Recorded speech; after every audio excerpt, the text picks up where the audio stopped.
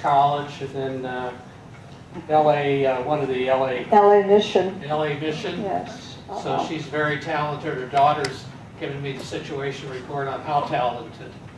And so we're going to let Ethel take this away and welcome everybody. Yes. And thank you, Ethel. Thank you. Thank you all, and I'm glad to be here today. Yes, and see so many of my familiar faces and neighbors, and even Boomer. I love doggies. Yes, today I'm going to talk about how the artist, how art has changed over the centuries, and I hope it'll give you a better understanding of art. In order to understand the art of today, we really have to look back and understand the art of the past. And that's what we're going to try by seeing some slides, some pictures of the art of the past, and I'll try to explain how the artist felt and why he painted the way he did.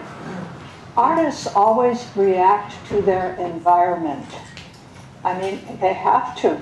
After all, their environment is the people who pay them, and the reason they're painting, they're creative, and they don't always paint what the environment wants, because they're creative, they're constantly creating something new, as you'll see.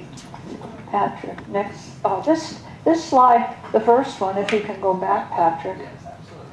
Yeah, thank you. This is from the cave paintings, and the earliest paintings we knew were done by the cave artists. Now, the reason they did pictures of animals, these look like deer or something like that, and the deer have arrows going into them. They're looking for success in the hunt, and you wonder why that is. Actually, these paintings weren't done as decorations for the rooms they lived in. No, these were done in secret caves way in the back. Only the shaman or the priests were allowed in there to paint and to look at them. But once in a while they'd have a session where all of the public could come in, and because they were there, they had to sign their names. At that time, of course, nobody could read or write. So, Patrick, next slide. They signed their names by putting their hand on the wall and blowing paint around their hands through a hollow reed. Yes, the cave painters, the earliest form of painting. Next slide, Patrick. We're going to jump ahead. Can you make that bigger? Good. To Peter Bruegel. Peter Bruegel, or Hieronymus Bosch, I'm sorry. Hieronymus Bosch. He painted a triptych. A triptych is a three-piece altarpiece. And one of the parts was a garden of earthly delights. That's what this is, the garden of earthly delights. And then the garden of hell and the garden of heaven. And of course, in these days, early 14th century, life was pretty dull. No TV, no radio, nothing. People were really drawn to the church. I mean, they would come in throngs just to see these paintings and to think about what's going on here and to get these ulterior, next slide please. Yeah, and here's a close-up of the Garden of Hell. It's a triptych. You know, some of the unearthly things that are happening. My God, look at the little demon in the lower right-hand corner. He's eating a person. So people were drawn to the church. They'd come in droves just to see these paintings, 14th century. All right, next slide. This is Hieronymus Bosch. Hieronymus Bosch was a great painter. This is a landscape seascape that he did, very common. Now the patrons of art were changing. Instead of being just the church, had all the money when all the previous painters were there. But now this painter, he got paid by wealthy guilds. A guild at that time was sort of like a union. Next slide, Patrick. And here's a close-up of one of his paintings paid for by the guilds, of the angels. But of course, these were very stylized. The painter responded to his patron, the person who was paying him, and things were very, very definitely stated you had to do it a certain way, and they were very stiff and formal. Next slide, Patrick.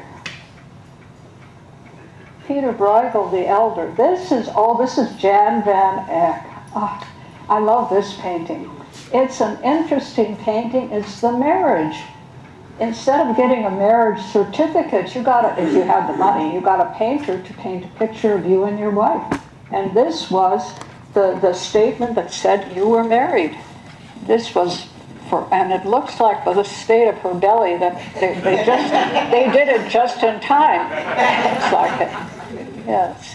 Hieronymus Bosch. Okay. Peter Bruegel. Oh no, this is Giotto. I'm sorry, Giotto. My favorite painter. I love Giotto above all the others. He broke away from the dictated by the sponsors way of painting, and he did his own thing. He put emotion into his paintings. But an odd thing happens. Look closely at the two faces. It's two of the apostles kissing, greeting. But all of a sudden, when you look at it carefully, the two faces become one. It's called an equivocal contour. The two faces, they melt into one. Do you see that? Yeah. All of it? Yeah. Okay, next slide. Giotto, my favorite. This is just a little portion of one of Giotto's paintings.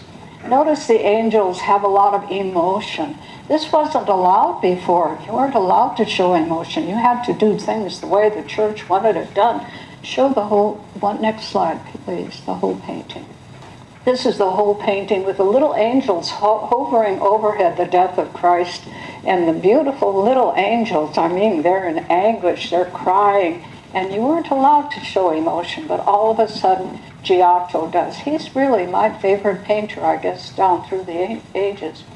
When I went to Europe, I did get to see his paintings. You had to be very careful and had to wear certain clothes to be able to go into this church because they were trying to preserve the atmosphere so the paintings wouldn't get aged. Next slide, please. We all know Michelangelo. Michelangelo and his ceiling of the Sistine Chapel. Yes. And the centerpiece is God creating Adam. Of course, these were all ideas, and again, the people thronged to the church because these things were wonderful to see, and life outside was not so pleasant. Nothing really wonderful. No TV, no radio, no nothing. You came to church to see these beautiful paintings. Michelangelo actually had a scaffolding constructed right below the ceiling, and he laid down on the scaffolding, and the paint would be dripping into his eyes, but he did paint. By the way, I forgot to tell you that Peter Bruegel was credited with inventing oil paint. And oil paint is still around nowadays, but they say it lasts only perhaps a couple hundred years, and then what we're looking at today is not the original. It's been touched up very, very carefully, but only lasts about 200 years. Now we're using a new kind of paint, acrylic, plastic paint, and we don't know how long that's going to last. We're hoping it's going to last longer. Jan van Eyck. Oh, no, I'm sorry. This is Vermeer. Girl with a Pearl Earring. Yes, Vermeer. Vermeer. And he was a fantastic painter. Only 35 paintings of his exist nowadays. I don't know why, because he was a prolific painter, but only 35 exist. And this is one. He was highly criticized at the time by his fellow artists because a new thing had come into being, and it was called the camera obscura. It was the beginning stages of the camera. And of course, the camera changed everything for the artist. When we finish this whole slide presentation, I'm going to tell you how it really has changed. But the camera really has changed. Next slide, please. This is another Vermeer, and it's called The Milkmaid. And even though he was so criticized for using the camera obscura to throw the picture onto his canvas or onto his board, they used a board in those days.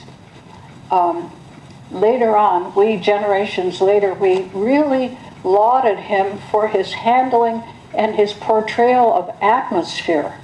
You see the atmosphere around this painting, and they gave it a term. They called it sfumato, which means handling of atmosphere, sfumato, S-F-U-M-A-T-O. Next slide, please. Rembrandt. Rembrandt as a young man, I'm sorry I only have 2 slides of Rembrandt, but 2 portraits as a young man, and of course he was very prolific, very, very prolific, and as an old man. Interesting to see how the face has changed down through the ages, a young man and an old man. All right, next slide, please. Da Vinci. Nope. Oh, no, this is still Rembrandt. I'm sorry, Rembrandt. And one of his most famous paintings was paid for by a guild, a union, and it's called The Night Watch. The Night Watch was a group of men who got together and walked the streets every night to keep the peace. They were the policemen. They were precursing the policemen of the present day, the Night Watch. And they really wanted a portrait. Each person here paid an equal amount of money to the painter, to Rembrandt, to paint this.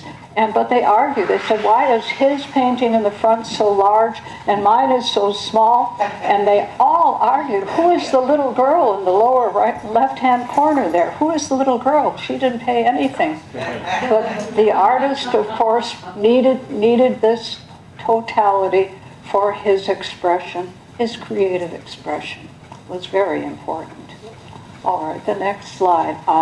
We know this, don't we? We all know the Mona Lisa. I was so disappointed when I went to Europe and saw this painting. It's very small, only 12 by, say, 18, very small. And her smile, no eyebrows. Did you notice that, ladies? No eyebrows. That was the style at the time, no eyebrows. And her smile, it's called an enigmatic smile.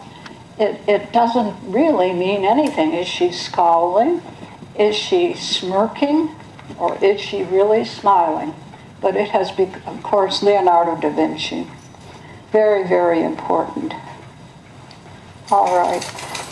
Next slide, please. Monet. He did a very famous painting, which I was privileged to see when I went to Europe. You can walk into a room and you're surrounded on 3 sides with water lilies. You're in a garden. You walk, it's a rather small room. You walk into this garden of water lilies. The painting envelops you. It's marvelous. It's just marvelous, his water lilies. And he was called an impressionist. Impressionism was a very, very, the art school at the time really objected to them. They didn't like them at all. They said, oh, what are they doing? They're not doing this right. They're not correct. And they kicked them out of the art school at the time. They had a terrible time being accepted because they used a short, choppy brush stroke, and your eye had to mix the color. If you walked up close to this painting, you wouldn't see anything.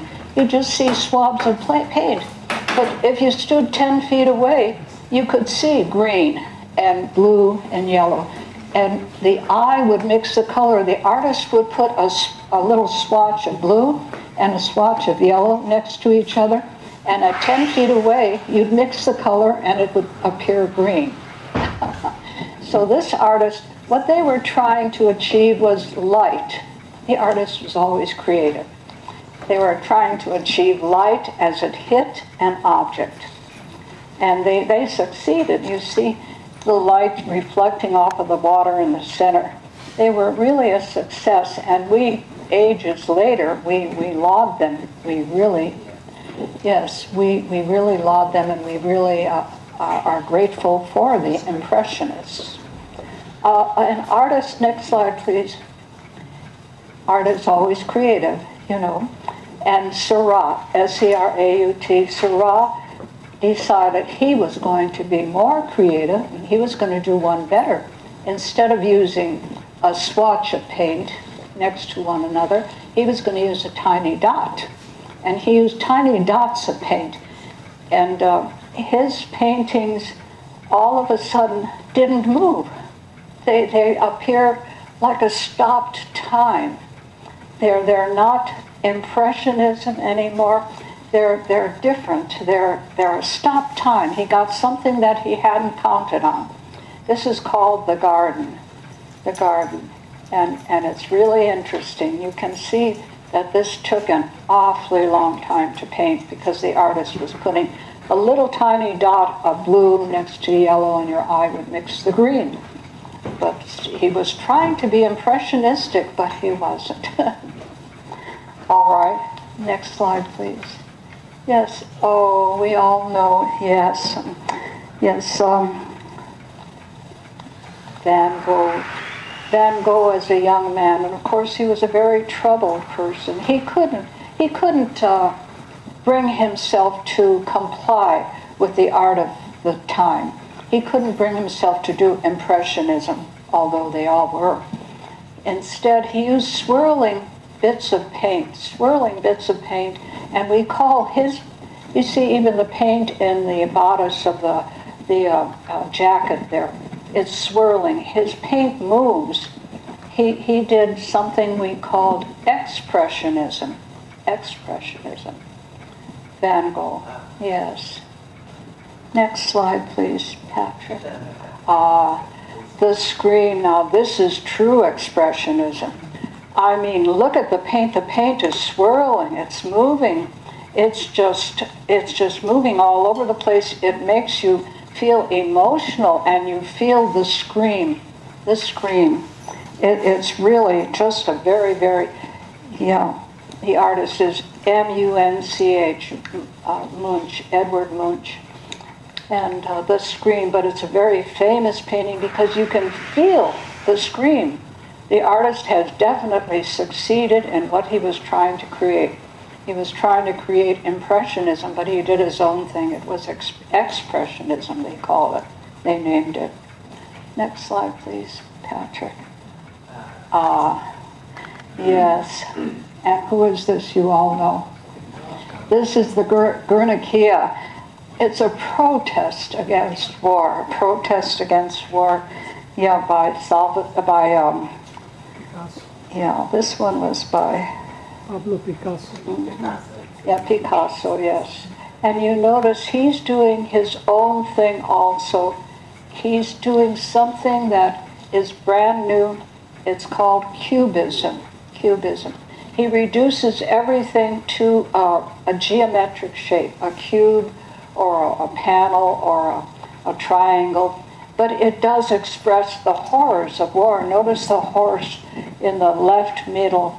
He's screaming, and the oxen at the very left, and the woman screaming the horrors of war, the awful, awful things that happen in war. And he was protesting war with the Guernica. Yes.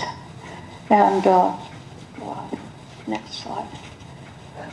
Salvador Dali. Dali doing his own thing again. The artist, you can't stop him. The artist does his own thing always.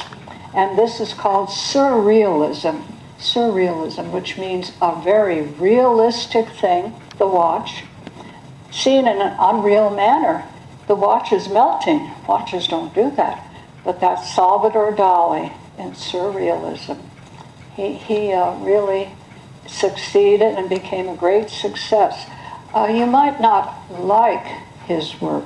You might not say it's beautiful or I like it, it's pleasing. It isn't pleasing because it's done in an unreal manner. It's hard to accept the things that are happening. Watches don't melt. But he sees it as such through his surrealistic method of painting. And he made his statement, as the artist always does. Next slide, please. Ah, yes. Yes. Andy Warhol. This is ugly. It's really ugly, but it's an expression of what was seen in the early 20th century. In the early 20th century, all of a sudden, we had canned food, and you saw it everywhere. And Andy Warhol, he was trying to express something new, something that was seen on the everyday scene. And the artist often does that. He takes the things around him and tries to react to it. Campbell's soup. He has another painting of a whole shelf full of Campbell's soup cans. Very ugly, and I don't know if you'd want to hang it in your living room, but it's what happened at the time. It's a true expression of the early 20th century. Yes, next slide, please.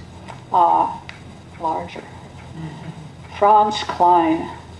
I love his work. I think there's something strong. This is called The Bridge. And if I had a picture of the bridge to show you alongside of it, it is the bridge. It's exactly as the bridge is. It's strong and bold and iron and steel. And this is the way he expressed it. Actually, to me, it's very beautiful because it's so strong and it's so expressive of the bridge.